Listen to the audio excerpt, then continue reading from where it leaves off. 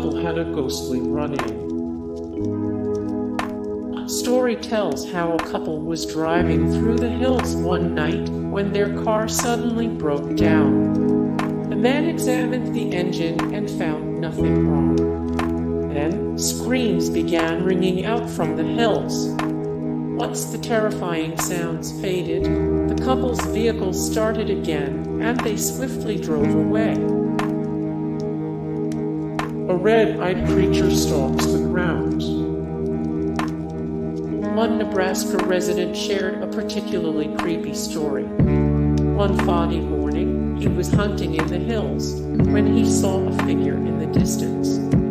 It stared at him for several minutes out of red eyes.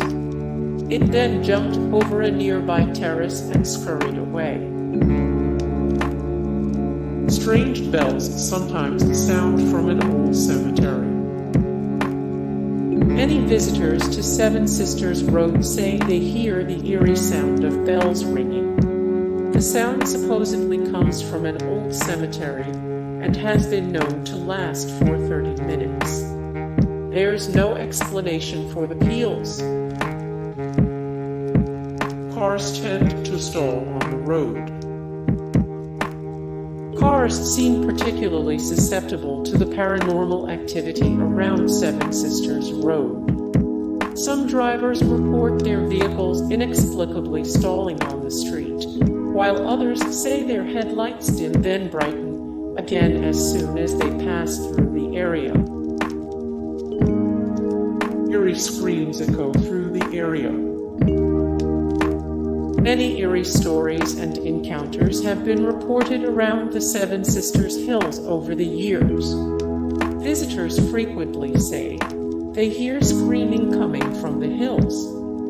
It sounds like the cries of terrified young women, perhaps the hanged sisters, crying out for help. The hanging trees were supposedly chopped down. Seven Sisters Road was built through the hills years after the rumored murders, and the trees that had displayed the sisters' bodies were supposedly chopped down. Perhaps because their places of death were disturbed. As soon as the road opened, people began reporting supernatural occurrences.